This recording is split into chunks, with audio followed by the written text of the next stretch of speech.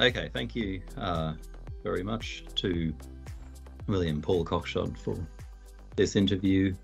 Paul is a honorary research fellow in computer science at Glasgow University, trained as an engineer.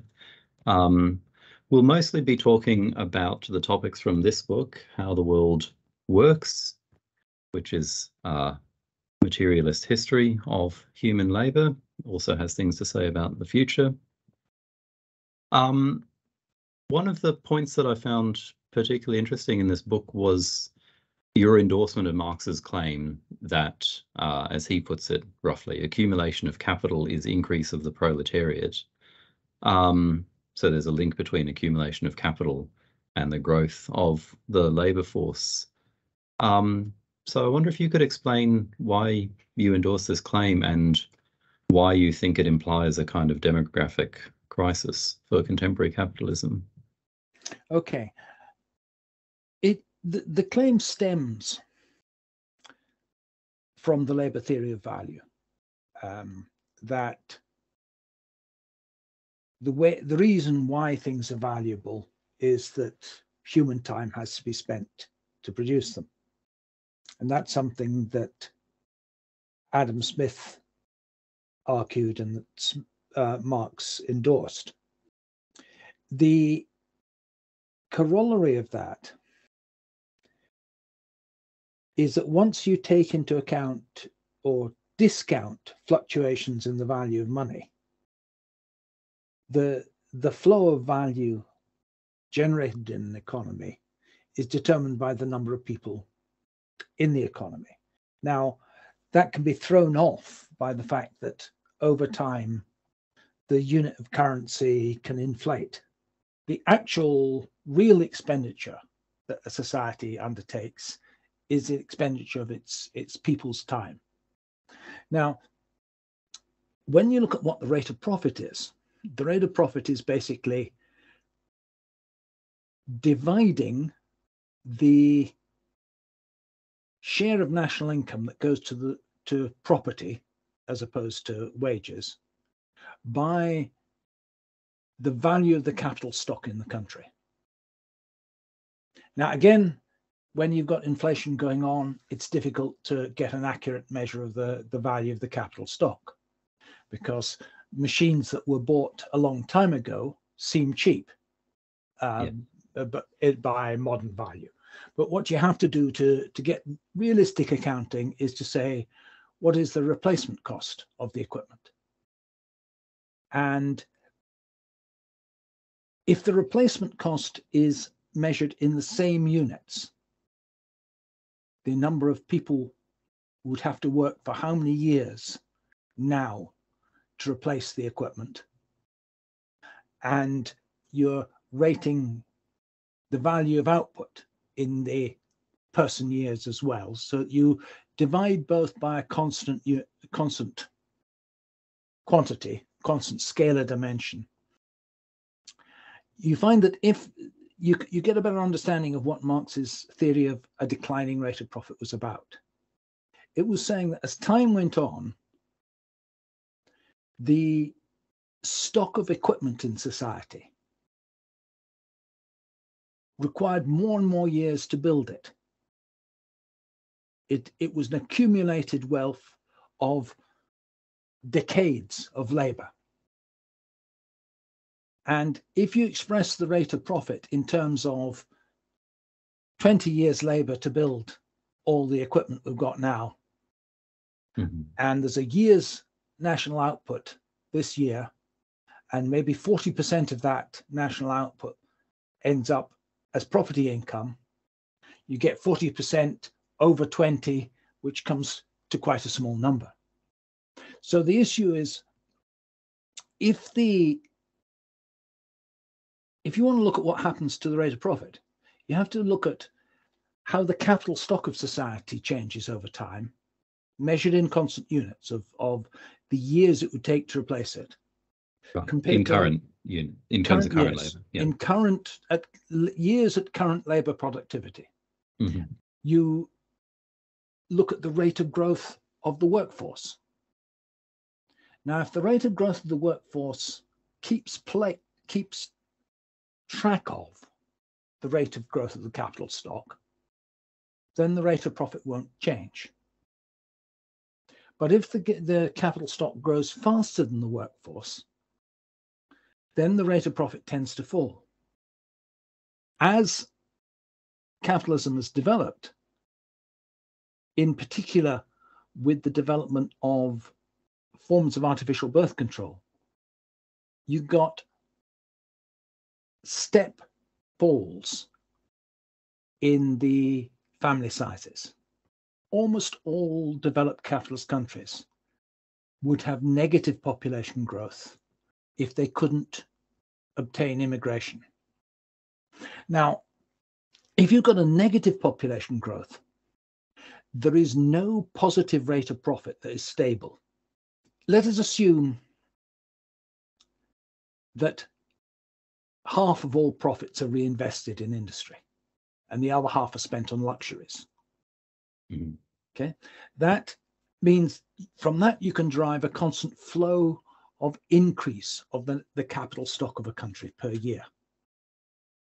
Now, if the population is fixed, say 50% of income goes on capital to capital, and half of that is reinvested, that would mean a quarter of a year's annual produce went to adding to the capital stock of the country. Okay, and that would mean the capital stock would grow to an amount equal to a quarter of a year's annual produce. If the population wasn't increasing, you get an exponential decline of the profit rate towards zero. But if the workforce is actually falling, Mm-hmm. you get an exponential decline towards a negative level. Right. That is the end point that all capitalist countries are approaching. All the capitalist countries which have got stagnant population growth. Now, that's only the developed countries. If you look at a country like South Africa or Egypt or Turkey, these countries have still got relatively rapid population growth. Mm-hmm. And under those circumstances, the rate of profit can actually be climbing because the population growth exceeds the rate at which the capital stock is being built up in those countries. And when that happens, the bargaining position of workers in the labor market is poor as well. And the share of national income going in wages tends to fall. Right. What happens when the labor force is growing very slowly relative to the capital stock is that the bargaining position of labor relative to capital shifts. And we're already seeing this in Britain Mm-hmm. since we left the EU. That Mm-hmm. it's now possible to have big waves of strikes of a scale which was not possible since the same conditions existed, which was largely in the 1950s and 60s, when you had rapid capital stock growth, relatively slow labor force growth.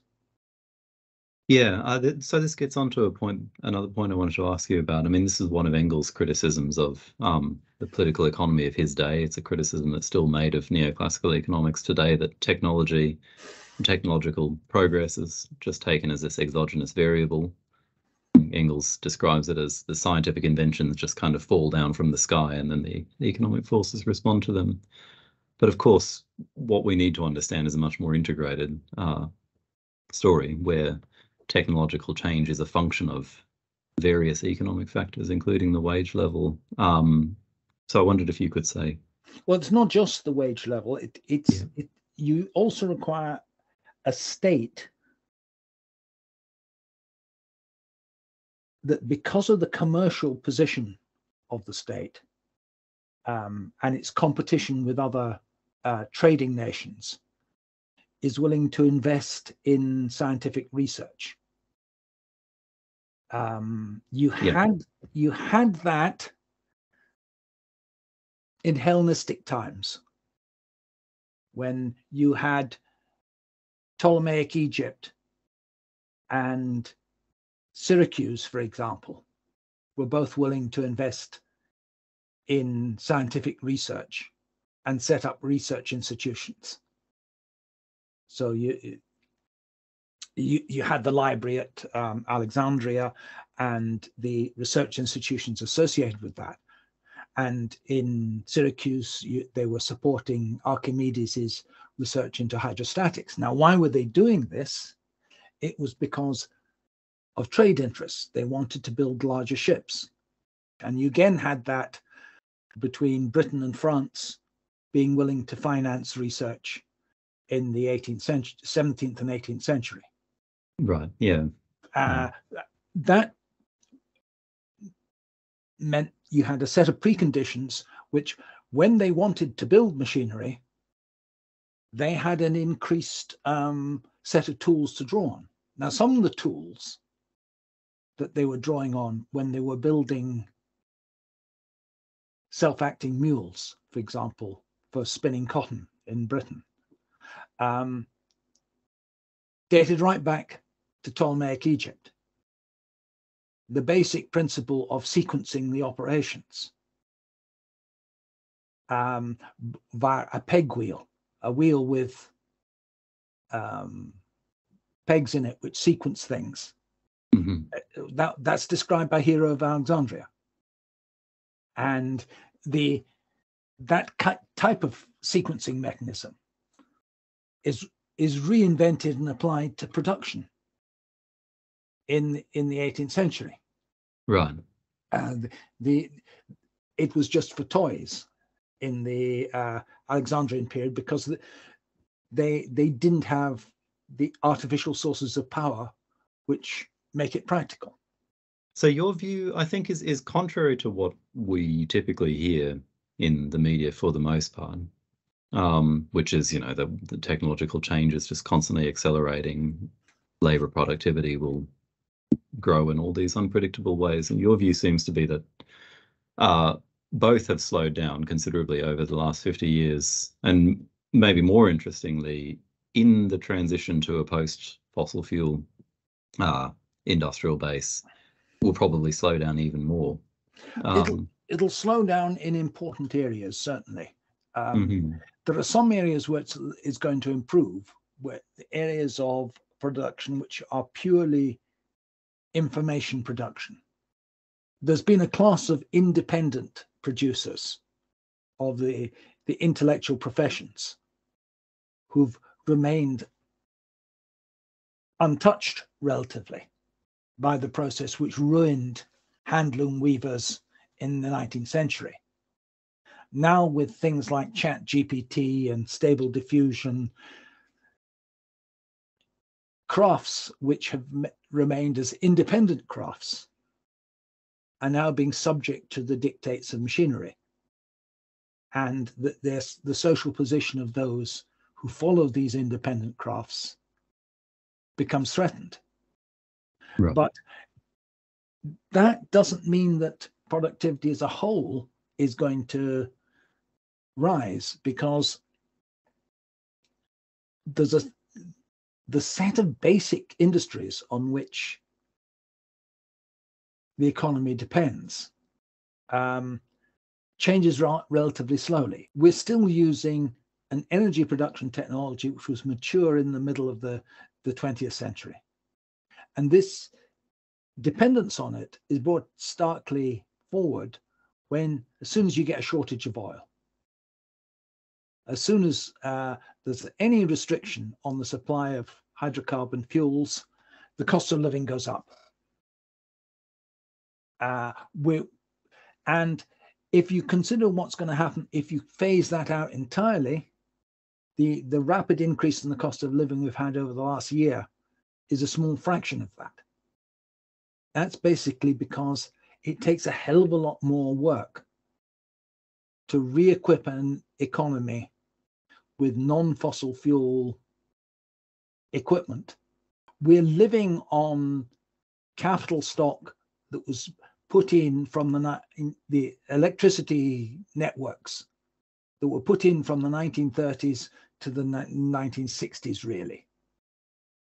And that's the infrastructure we're living on. Now, that's inadequate to deliver enough electricity if you're going to power all the cars by electricity. Yeah. Because we have a second infrastructure, which is an infrastructure of petrol stations, an infrastructure of highways, an infrastructure of oil refineries. All those represent millions and millions of person years of effort to build. And they have to be replaced. They have to be replaced by something which isn't using fossil fuels. And that's not going to be cheap. And what it actually means is a lot more people are going to have to be working in construction. A lot more people are going to have to be working in manufacturing to build this infrastructure. And at the same time, if you're going to look at the steelworks are currently producing steel using coal. That's relatively easy. If you shift to direct hydrogen reduction of steel, you have to replace all your blast furnaces. You have to construct big hydrolysis plants to generate the hydrogen. You have to use a lot more electricity to heat the steel. The process of replacement of the technologies requires considerable capital investment. That requires a larger share of national income going to capital investment in order to do it, which puts pressure on being able to have a higher living standard, because if effective productivity goes down, because you're having to put more of the nation's labor force into building capital equipment and less into producing goods for consumption. Right. So in a way, this brings me to the other thing I wanted to ask you about, which is, I mean, to what extent are these kinds of phenomena just features of our industrial system hitting its natural limits, its kind of internal limits? It's possible that they are. The question is there a different? We have when you were saying what is the capitalist mode of production, the capitalist mode of production has been fossil capitalism. Right. Okay. It has been a mode of production based on fossil fuels. Now, it's capable of adapting to being one based on electricity and electricity generated from other sources. The question then is, can the development of new forms of energy occur fast enough to provide adequate energy supplies for a whole world that is shifting to industrial production? It probably can be done, but it's going to be done at huge expense, is what I think. Yeah, huge expense, but also there's questions about the social organization that would be required. Supposing we were able to shift to a planned socialist economy of the kind you've advocated for a long time, how much better could we make the situation in terms of? Compare the rate of capital accumulation or accumulation in capital equipment, which has been possible in planned economies, to what Britain has achieved over the last 40 years. Okay, the Chinese economy, which although has a large market sector, is largely a state-owned capitalist economy, has been achieving over 40% of GDP being channeled into production of new equipment and new infrastructure. The highest Britain has achieved in my lifetime is in the low 20s. And that was under the Wilson government, who had an objective of reaching 25%. He never reached it. Right. Never reached it because they didn't have, what the Labour politicians were saying at the time is you could take a horse to water, you couldn't force it to drink, when they were referring to private industry. They were giving them the indications on what they should invest, but they couldn't persuade them to do it. Yeah. The difference is that in the industries that are owned by the government, the investment can be instructed. And the British economy had no difficulty rapidly developing nuclear power in the 1950s and 60s. Even though no one had ever built a nuclear power station before,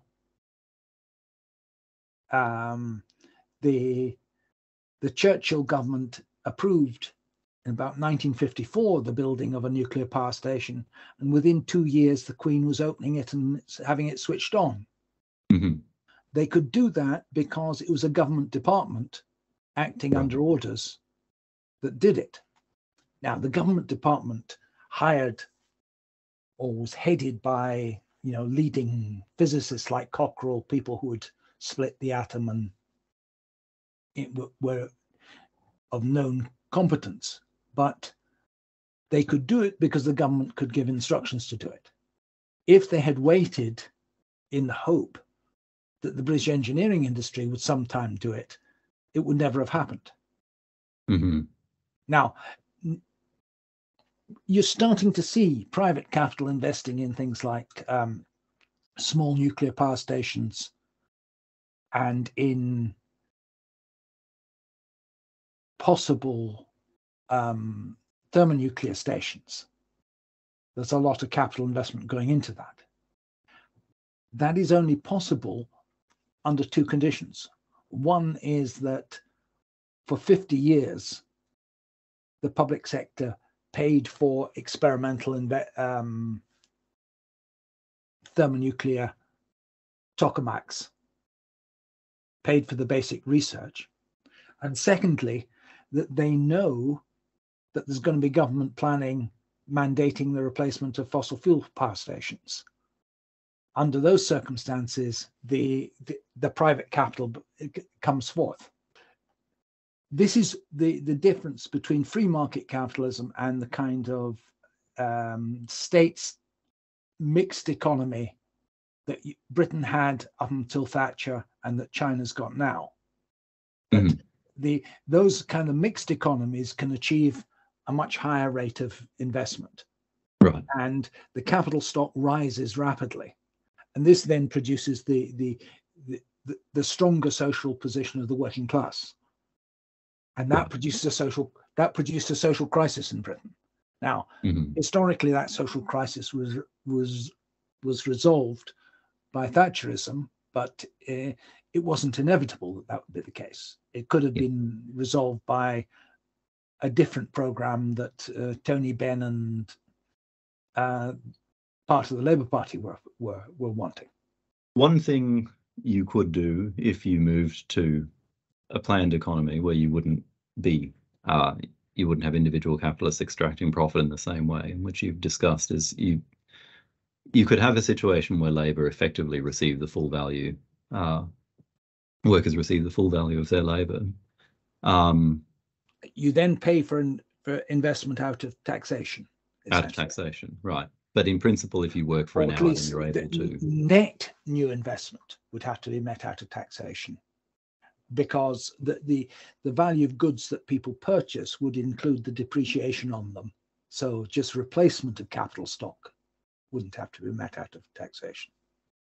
Right, because the depreciation would count as part of the labour embodied in what they were buying. Right. So I'm just trying to think about, how not only the reality of work could be different in this situation, but also how some of the demographic issues. I mean, one thing you mentioned in the book, for example, is in theory, the cost of childcare should be 1/3 of the earnings of a parent, because each person in childcare centre can take care of 3 children. And yet, as it turns out, it's usually not worthwhile for somebody to. It's for someone on average earnings, a woman on average earnings, it's scarcely worth it at the cost of current childcare. You have to be earning above average earnings, above median earnings. Mm-hmm. Sorry, I should say someone on a median female income. It's barely worth paying the childcare costs. Right. Yeah. And that's because they're only receiving maybe 50% of the labor that they perform, and therefore the 3-to-1 ratio in the nursery doesn't count for much. Right. Yeah, it's cancelled out by Yeah. the fact that they're not receiving the full value of their labor. So I mean, so that could be different under your proposed system. In which case, presumably there'd be some demographic shifts. I mean, people. I mean, it's a major problem that any modern society faces, is how it can prevent demographic decline. Mm-hmm. I mean, that was not a problem societies faced for the same reason in the past. If a society was faced with demographic decline in the past, it was due to starvation and disease. Now it has to be in terms of making it easier and cheaper for people to raise children, Mm-hmm. because they have the choice, which they didn't have in the past. Until about 70 years ago, once people were 14, they were out to work. Yeah. The expense of supporting children for longer has risen. In an agricultural society, children are helping on the farm at a much earlier age than that. So the real cost of raising children to support a capitalist economy is much higher, because capital demands people who are highly trained. Mm-hmm. And that means the parents have got to support them during a much longer education process. Yeah. So what then would be the most positive vision that you could imagine for a future economy? Well, you would have to go to a system where education and further education are paid for by the state and free and paid for out of general taxation. Mm-hmm. There would have to be needs-based benefits which were realistically enough to compensate for the cost of raising children. Now, this does mean that general taxation has to be enough to meet that. And therefore, this will be a big cultural issue of how much general taxation people are willing to endure to do that. But I mean, so supposing you could find the right level, then you could find the right level of taxation in order to sustain a stable population. You would be able to presumably direct capital investment to do whatever we needed to do to shift to be able to provide energy for that population. And we would then remain in a steady state in that. Well, you would expect some continuing technological improvements in areas which will improve productivity. It's difficult to predict them in the future, what they're going to be. They're not going to stop. But what is going to stop is the increasing physical resource consumption, because that is bound to be a constraint. And if you are having to recycle more materials, again, that is more expensive than just digging them up. The old idea of socialism being based on limitless abundance isn't practical with a world industrial population of 9 billion. Yeah. I mean, what appeared plausible to people writing in the 19th century, when a European population, as a total European population, might have been 150 million. It doesn't scale to the current world population. Yeah, there's got to be resource recycling and constraints. How do you envisage the future of work under either, you know, an optimal scenario or. I don't think it's going to go away. Okay. Mhm. I don't think you can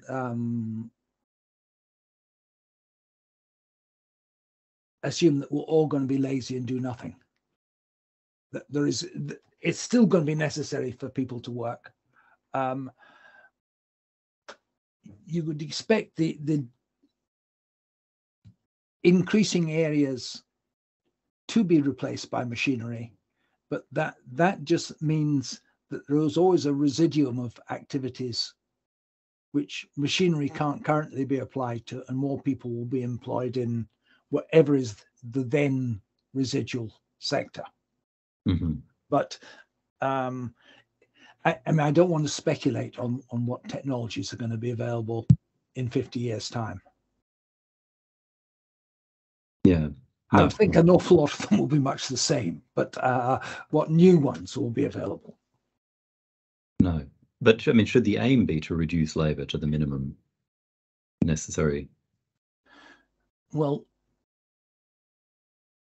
you certainly want to reduce overwork, but I'm not sure that reducing it to an absolute minimum is sensible, because it gives people a sense of purpose. Mm-hmm. Mm-hmm. And I'm not convinced how feasible it is to deal with a lot of social activities like looking after children, educating children by machines. Okay, great. I think that's enough for us. So thank you very much for that.